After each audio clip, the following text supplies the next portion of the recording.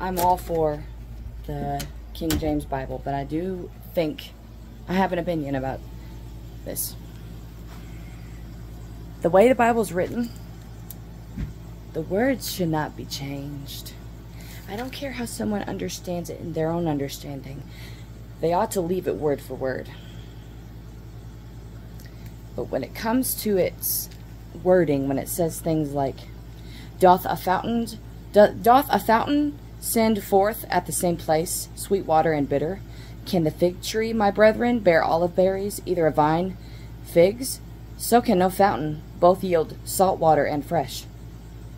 Who is a wise man and endued with knowledge among you? Let him shew you out of a good conversation his works with meekness of wisdom. If ye have bitter envying and strife in your hearts, glory not, and lie not against the truth. Nothing but facts.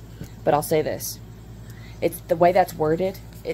I wish it was worded in a more modern way, because we don't speak with the doth and ye and, you know, the th at the end and those, you know what I mean. And a lot of time it can be confusing to many people because we don't speak in that grammatical way anymore. And I wish it could be written in a more modern way without somebody trying to change the words. But we can't trust man. But I don't care how many times people say the Bible has been edited.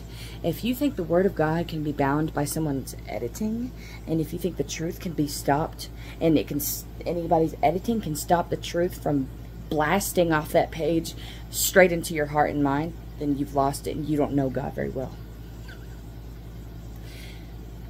The Word of God cannot be bound. If you truly seek the truth, you will find it. And I mean seek it relentlessly. You got to be so fed up with everything. You got to be done playing games. You got to be fed up and just want the truth without some hidden motive. God is no fool and he will not be mocked. And he is not stupid. He makes no mistakes. He is perfect. But not in a prideful way like people would love to think. God is just self-righteous. Excuse you. But you need an actual encounter with him. You need to actually meet him before you run your mouth with a tongue full of hellfire and poison. Just standing in the presence of God explains everything that you need to know about him. Everything. We praise him because he's worthy of praise. He gave us life and we are ungrateful.